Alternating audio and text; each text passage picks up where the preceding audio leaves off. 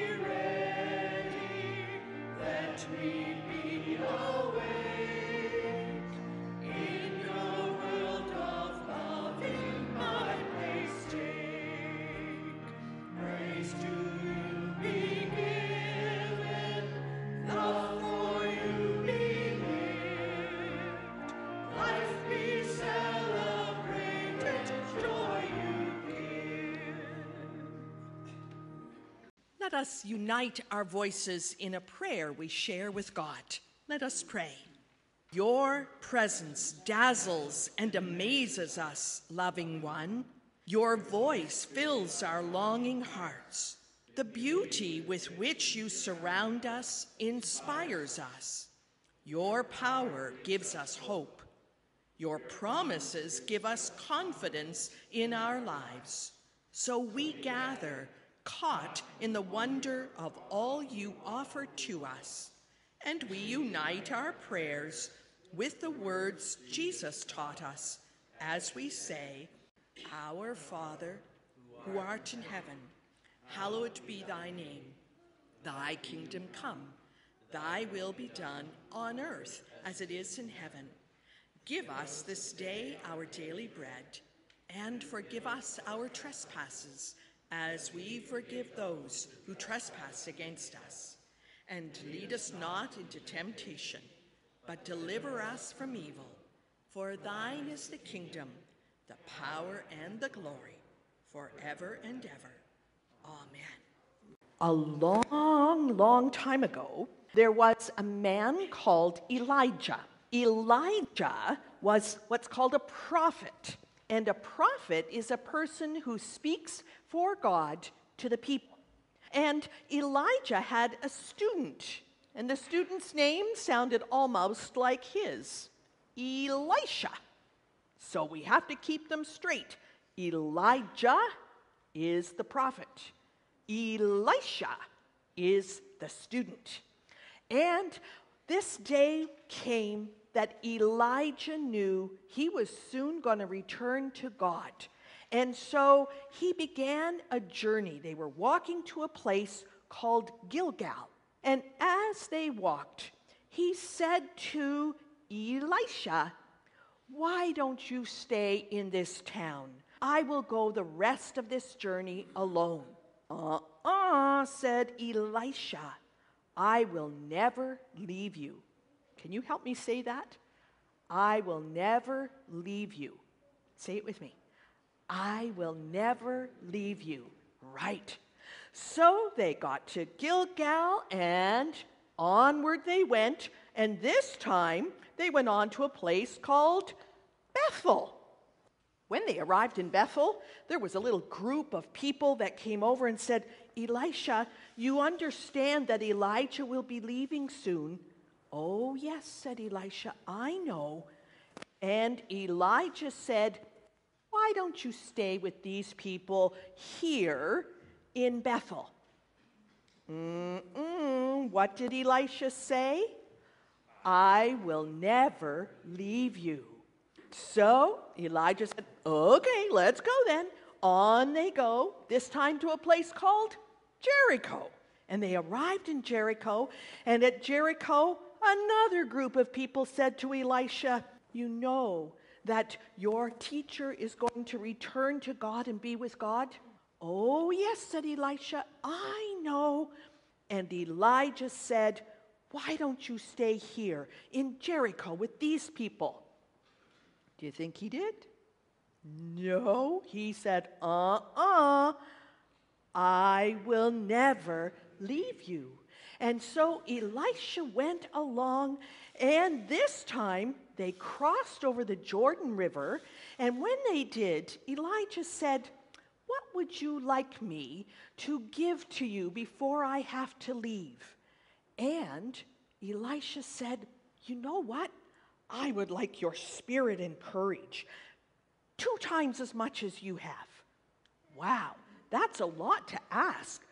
"But," said Elijah, "if you are able to see the wonder that is to happen, I think it will be so." And so, before Elisha's eyes, there was a wind that blew around them, and Elijah left. But Elisha could see and feel that wonderful wind like a hug from God. And he knew his spirit felt strong inside.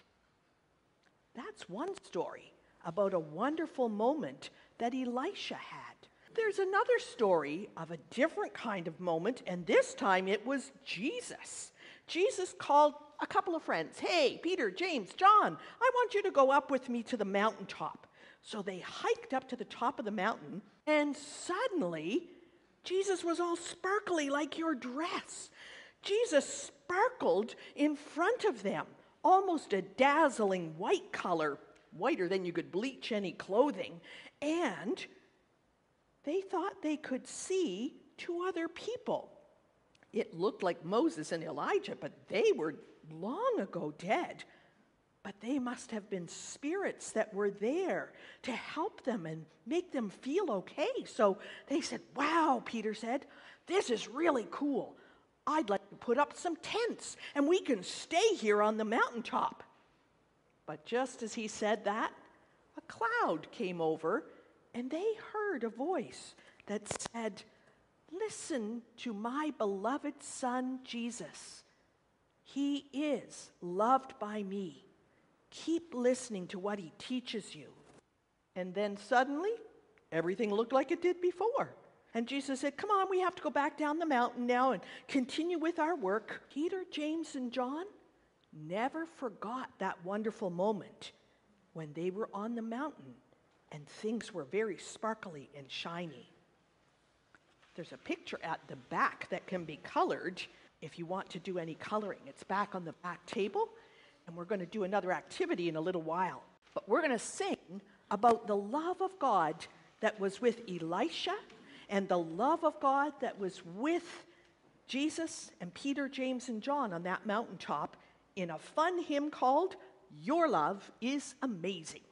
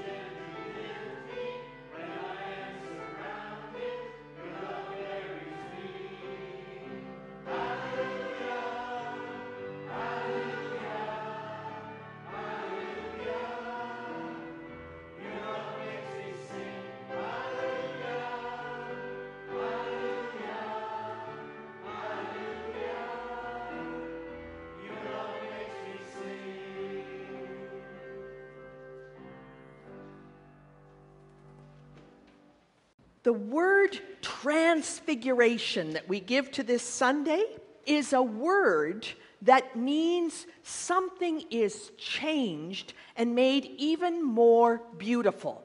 And so, look at the tree up on the slide. Ordinarily, that tree through the winter looks pretty bare. There's no leaves on it, and it can look kind of boring. But every now and then, the snow catches on it, or the rain falls and it creates ice, and it sparkles, and it's beautiful to look at. Now, it often doesn't last for very long, does it? But we can remember how beautiful it looks days later. That's a little bit what happened with Jesus' friends. They had gone up with him on the mountain, and they saw something really wonderful. We don't know exactly what was happening, whether the sun kind of beamed on Jesus at that moment and he just glowed before them. But for them, it felt like they were surrounded by something very beautiful. And it helped them later remember, it felt like God told us we're loved, that Jesus was loved, and we have to keep listening to him. It was a time that they could remember back to and feel like we can keep doing the work Jesus gave us because we remember that special moment. There is a story about an older person and a young person. And the older person was saying, I go to church every Sunday. Why do you do that? Said the young person. And the older person said, well, I go every week because I go looking for a moment that will inspire me. Maybe it will be a song, or maybe it'll be a story, or somebody who speaks to me, something that will lift me up. Does that happen every time? The younger person was curious. No, sometimes it can be weeks before I have a special moment. Then why do you keep going? Because, she said, I know that if I hold on and keep going, then that special moment will come, and it will carry me until the next special moment that I have. But if I never went at all, I might miss those special moments. Elisha and Peter, James, and John, people at different times, had special moments. Elisha, we're told in the story, felt this whirlwind around him. And the wind is actually another name that we give to God's Spirit. And so it reminds us God surrounds us with a loving spirit. And Elisha wanted a strong spirit inside that would help him to carry on. So we hold on to that love and that spirit and special moments that are with us. Today, we are going to make some sparkly hearts. Would anybody like to come up and help me make some sparkly hearts? Great. And I have some hearts that we're going to stick on the sparkly ones. So you can each have a heart here. There we go. And which color would you like? We've got sparkly glue. Lovely. Would you like to try one too? Yeah, you take one. Do you want to come on up? Come on up and help. Would you like this one? Okay, you can start on this one. And what we're going to do is we're going to take the tops off and we're going to make some little dots like that. And then we're going to scoop out some sparkly hearts that we can use. Do you like the red ones? Yeah. Let's put a red one on here. And that'll stick on the sparkles. Should we put some more? Yeah. You want to put some more there? How about, do you want to stick some of them in the middle? There we go. Stick some more on. Oh, some more. Let's do some more. Now, this reminds us, all these sparkles and hearts, that things that we do for other people can help their hearts fill up and feel like they're sparkly and like they have special moments. One of the things that we do in church is we have something that is called mission and service. And when people put money in their offering plate that's at the back, that pretty, I don't have any up here, the gold bowl that's at the back, when people put their money in what we call their offering in there, some of those offerings go to help people far away. There are people a year ago, last February, they had what was called an earthquake in their country. And so some people's homes got damaged and schools and things, and it was a pretty tough time. So we send some money over to help them, and our partners over there are helping them to pay for their rent so they can stay in their home, or they help them to get food so they can eat, and they do other things too, like medicine that they might need. So when we do that, that helps their lives to sparkle and to feel happy inside. I wonder, are there other things we can do that help people feel sparkly inside and happy? What's something we can do? I wonder, maybe should we ask some of the big folks out here to see if they can give us an idea? What kinds of things can we do to help spread sparkles in the world, sparkles of love? Tell people we appreciate them. Oh, tell somebody, I'm really glad you're here today.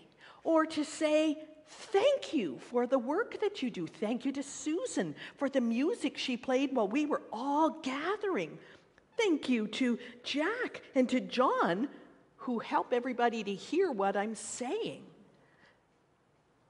Can you think of something else? Do you ever help Mom with doing dishes? No. Okay. You'll get bigger, and I bet Mom will ask for your help. Does anybody make their bed yet? Help with that? Sometimes, maybe. We're going to have ideas to go home and remember. Yes, tell her more. We'll tell you lots more. How about, do you ever fold towels and help Mom fold towels when she does the laundry? No. That can be fun. It's really fun to fold the towels. Yeah. What about, does anybody else have some ideas? What else? A hug. Giving somebody a hug, that makes them feel warm and sparkly inside. And you know what? Sometimes when we go to the grocery store or places like that, there's something that you can do that's called a shout out. And we don't even know a lot of people because maybe somebody was really good and they packed my groceries for me and they took care of me and were very smiley and nice to me. And I can do what's called shout out to them. I can say, oh, I was really glad that you were my server today. And I call in or I give a shout out and they get a little bonus for their work. And it lets them know somebody appreciated them. We can give a shout out to each other, saying thank you for things. Thank you to your Grammy for bringing you today. Anything else you can think of?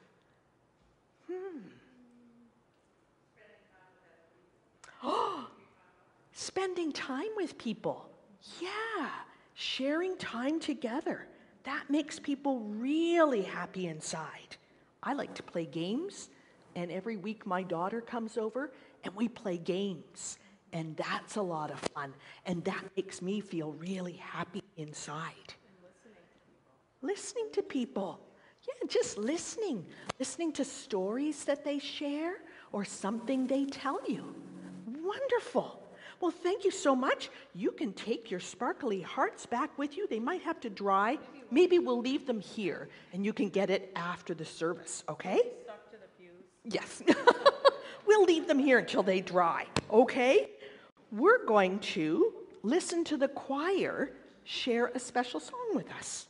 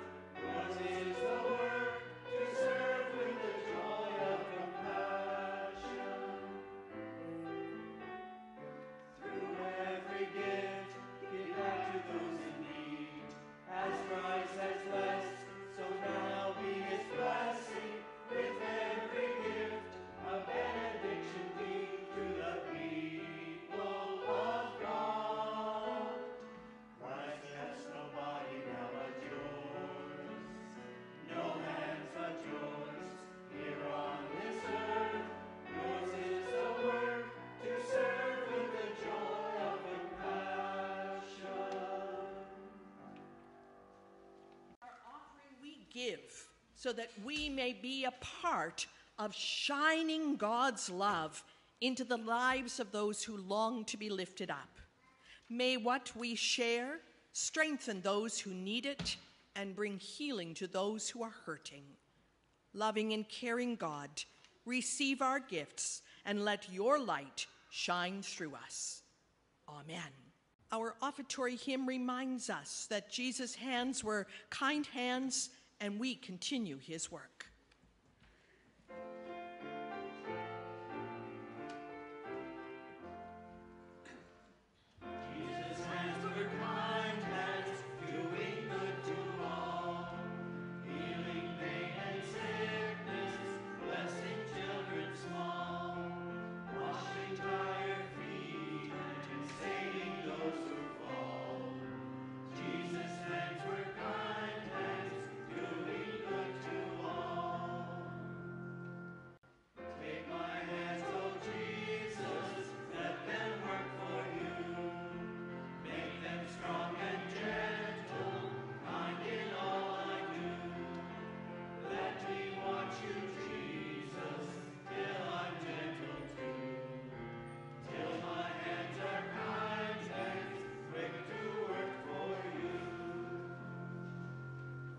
There is another thing I would like to share with you today, and it's a way that we can say prayers. And our prayers are a way that we can sparkle hope and love into the world.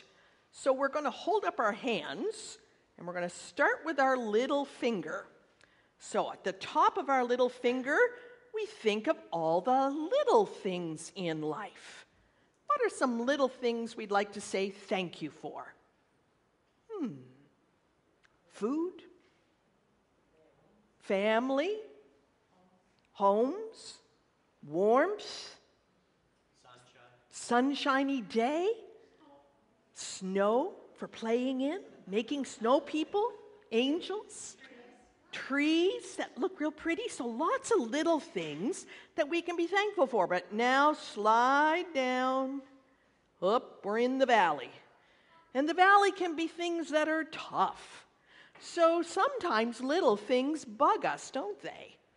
Little things that people say might bother us. And so we ask for God's help with those little things that are tough. But if we go back up to the next finger, that's our finger that reminds us of all the people that we love, that are a part of our lives. So we say thank you for our families and our friends, people at school. We can have lots of people that we love. Oops, we're going down the valley again. Sometimes it can be tough at home with our families too. Sometimes things happen. Maybe somebody is sick. Maybe somebody got angry and we feel hurt. Maybe somebody didn't pick up their toys and we're frustrated. There can be lots of things, can't there, that cause us to feel upset. And so we ask God, help us to remember the love when we're down in the valley. And now we go back up again. And at the top of our big finger, we remember some of the big and powerful people in life, some of the leaders in our communities and in our world. And we remember those who are doing good things for us and helping us in lots of ways. Down the valley, we remember some people who maybe need a little bit of guidance and help because they're not leading us in ways that help our world. So we remember those people too. And then we come back up, and the pointer finger is about the people who teach us and help us to learn good things, like teachers. Maybe it's a friend who teaches us, or a group, or a dance club, or something that we're part of. And they point us to good things in our lives. And then we go down the valley, and we remember sometimes people don't teach us good things. And so we pray for those people too. But when we come back up, where's our thumb pointing? It's pointing right back at me, isn't it? When you look at your thumb, the last thing we share with God is ourselves. And we say, God, help me to remember the spirit you give to me strong inside. Thank you for the me that I am. I'm pretty sparkly and awesome. Every one of us is loved by God. And guess what? When we remember that, there's nowhere to go down. We stay up and remember all the good things. So we offer these prayers to God today. And when we keep praying, keep shining our love, we march in the light of God. Let us sing our final song.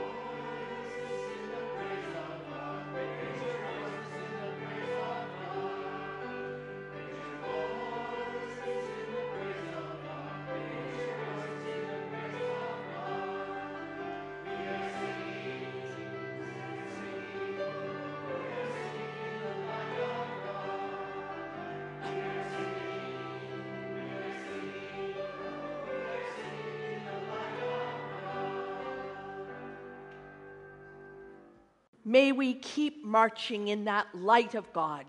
Keep our hearts a sparkle and a glow with the love God shares with us and love that we can share with the world around us. For when we do, the whole world is changed, transfigured by all the possibilities God gives to us. Let us walk with one another in love and light.